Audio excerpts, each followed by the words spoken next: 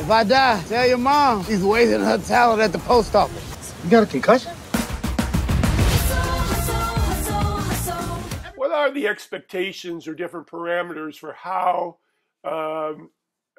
you're doing the show and moving from Comedy Central to HBO Warner Brothers, and how was that accomplished? We didn't really change our process as much as you would think. I mean, like, we always wrote the show as we felt was the funniest way to write it when it was on Comedy Central. We just knew that they were going to bleep out the bad words and whatever. But you know, so really it's the same show.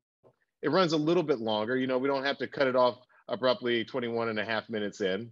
You know, some episodes are 25 minutes. I think one episode might be about 36 minutes, but I don't think you feel the length because it's a lot of fun. And truthfully, I think that when we were closer to 22 minutes, there were whole storylines that we cut out, you know, and there were whole moments within scenes that I felt a little truncated that could have, you know, they could have benefited from a little bit more air to breathe, if that makes sense. So yeah, sure. now we let scenes play out the way that we sort of really think is in our best favor. Right. Trust me, we don't let something become very like pacey and slow. And we're having a great time. The HBO Max, it gives us more creative freedom, and it also just is where the eyeballs are, you know, because there are a lot of people out here who don't do broadcast TV anymore, and they don't do cable, but everybody has a phone and everybody has apps, and so they can watch us on their phone at 3 a.m. in the morning in bed, you know, so long as they're not waking their spouse. You can tell this is when I watch a lot of my TV. So that's what's great about HBO Max. It's more freedom and it's more viewers. Cool. So you're from Atlanta and Bashir is from the South Side proper. He's from South Side Chicago. And by the way, let me just say, I'm the interloper. All of our series regulars are from the South Side Chicago. Cool. Almost all of our writers are from the South Side Chicago. We got one North Sider, one straight up the Burbs, and then Michael Blyden is he's from Detroit. Cool. But he's still got that Midwestern flavor. Oh, sure. Truly, I'm the only interloper because I was raised in Atlanta, but we're not going to hold that against me yet. Well, I was going to ask, what does your flavor add to his native roots? And when has he had to step in and show his Chicago badge as you were developing? No, there's no badges. We ain't got no stinking badges. But no, you know what's actually interesting about that is that before we had this show, we were working on a show about Atlanta for HBO. Mm-hmm. And when I would take him around my hometown of Atlanta, he'd be like, hey, what's that? Or why is that like that? Or, you know, like he would ask questions. And to me, that was always fuel for, well, we should do an episode about that because you as an outsider are noticing things that I would probably just not even think was that weird. And so I would play that role on Southside. I would just say, like, yo, what I've noticed is A, B, and C. And then we'd be like, okay, why don't we put that into an episode? So what do you love specifically about the characters in the show as far as how you treat them, despite their different levels of socioeconomic participation in life? Well, first off, I'd say we love all the characters, and I think that they all represent what is very true, which is that if you go to the South Side Chicago, or honestly, if you go to the South Bronx, if you go to South Central LA or Southwest Atlanta, you'll always find these people who are like, yeah, I'm an elementary school teacher, but I also sell these vegan cookies on the side. You know, like everybody's looking for a better lot in life. I've always thought it was really interesting that there was this stereotype that somehow people, you know, lower middle class, working class people are somehow looking for a handout. I've never known that to be the case. I cannot point that out to you. Growing up, it seemed like everybody was hustling as hard as they could to try and have more than what they had. And so again, I think sometimes these stereotypes come from people who just aren't from those neighborhoods. You know, exactly. You look at their background, they're not from the neighborhood. They're watching the news, so they think everything that happens in the South Side Chicago is just all violence. Well, you know what? I always make the joke that, you know, I've never really been to Wall Street, but based on what I've heard in the news, it's a bunch of crooks stealing money. I'd say send the cops down there because it's all. Listen, anything you see on the news is always going to be primarily bad stuff. It's rare that you get a lot of good news. If it bleeds, it leads. You know, take it from people who are actually from these communities. If you ask somebody, you know, are you from the South Side? Yes. Do you think it has its challenges? Absolutely. Do you love the South Side? I love it. Now, how could somebody love it if it was death, chaos, and mayhem all the time? It's impossible. The fact is that this is where these people find love, it's where they find laughter, it's where their family and their friends live. And just like anybody else's hometown, you're gonna love it. The humor is smart, fast, and funny. Did you and Bashir have a template when you created, as far as a sitcom or YouTube programming trend or something you liked as a kid when you were creating it? No, we did not go in with a template, but what we did go in with was a process. And our process was that we're going to write it as funny as we can, and then we're going to revise, and then we're going to bring in some of our funniest people, and then they're going to help us revise and revise some more. And then on the day that we're shooting it, we're still going to try some improv. We're still going to try some revisions on the day of. And sometimes those things aren't as funny as we've written, and sometimes they're hilarious.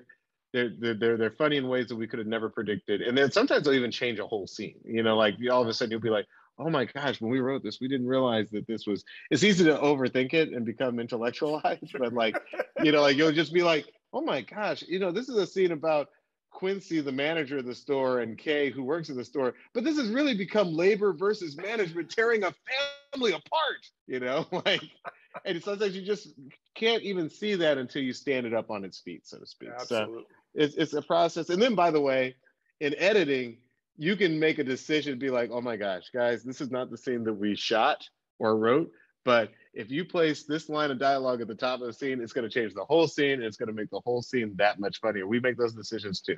So one of the funnier elements of the show is the news station you made up as a weird kind of Greek chorus. How is the media letting down Black Americans in your point of view? Well, first off, Lauren Cohen's not letting us down. She's amazing. We love her. Yeah. She's a Chicago, a real life, you know, news lady from Chicago, and she's great. She gives us just enough of that sort of like perfect disdain that sometimes falls off the anchor's tongue. And our sort of running joke with that segment is, no matter what good things happen in an episode of our show, whatever is bad, I think one of the episodes, like, you know, it's like character helps another character helps another character, and then there's like a fight at a party, and then you cut to Lauren Cohen saying tragedy on the South Side, where a fight broke out at a party, leaving one person in the hospital. And, you know, that is to a certain extent how I feel. Like, it's what I was saying earlier. It's like, it's all bad. It's always going to be all bad. And well, I just like the device. It's a great device. Yeah, she's actually the first person to speak at the top of season 2 is Lauren Cohen. Right. She's once again saying, you know, something bad has happened on the South Side. So you talked about writing for Jimmy Fallon for a time before he went to the Tonight Show. What is the landscape in your observation of the late night shows at 11:35 with the two Jimmys and the Steven? And why do you think all three fit in the landscape the way they do? I'm just kind of. I think they're all just really wonderful at what they do. I mean, like, you know, I loved the Colbert Report when it was on Comedy Central. I used to think that show was so funny. Yeah. And it took me a second to get used to just seeing Steven play Steven. But at this point, like, you know, it's funny. Like my kid has adopted watching this the Late Show with Stephen Colbert. And it's funny for him to watch it, for me to watch him watching it, because he doesn't even know about the old Colbert Report. Sure. So I think Kimmel is probably the closest thing to what Letterman did. You know, he doesn't have a thing, but he gets out there and he engages in talk, and I think that's really cool. And then obviously Fallon is like, he's a dear friend and he's a buddy. And I think one of the truest things I've ever heard about Fallon is what Kimmel said about him in the very beginning, which is that he's like an amazing athlete because he can run, he can jump, he can play the guitar, he can do impressions. He does everything. He does literally everything on that show every night. Jimmy's the consummate professional. He's a consummate friend. I mean, like, I feel like he supports us in whatever we do. And every now and then we'll get a phone call or an email, you know, with the subject line is one of the jokes from one of our shows. So we've all stayed in touch.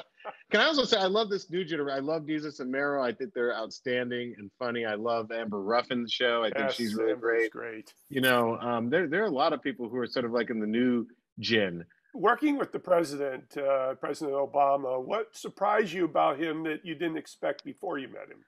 Look, I knew the guy could tell a joke, but I didn't know he was going to be, like, he had better timing than some of the comedians who'd come on Jimmy Fallon. No joke. I mean, you know, even Jimmy sort of recognized it, because, like, sometimes you put this script into the hands of certain people, and they're terrible. You're just like, oh man, we're gonna have to coach him on being funny. That was not the case with Barack. We did what was called a cold read, which is just you put the script in his hand, he reads it out loud. It's literally just Jimmy Fallon, me and Bashir, and about 50 Secret Service guys standing around. Not the ideal audience for comedy. They're sort of paid not to laugh or smile. But like the second the words that oddly enough came out of this brain and were coming out of his mouth, that was surreal. Yeah, you're just like, oh, I know exactly where this train of thought's going. He had us laughing.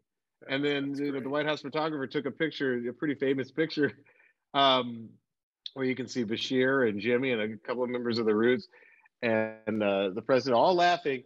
And then there's one person who's got his head turned completely to the side, and that idiot's name is me. I was so happy that we actually got a couple of the Secret Service guys over here to laugh. That like I just instinctively were like, oh, they're laughing. And then they took this picture, and it's in this big bound book now.